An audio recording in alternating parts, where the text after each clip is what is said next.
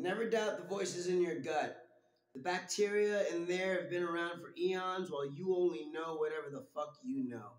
And if you never listen when your gut tells you to run, you never find out where it's telling you to go. For all you know, it's leading you in the direction of a friend you always needed, or in the direction of becoming a person you never thought you could be.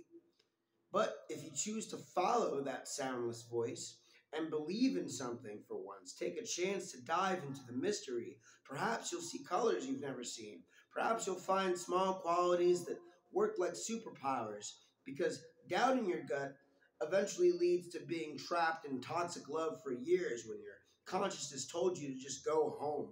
When your gut was telling you to turn around, you let your impatience and your pride ignore that beautiful sound.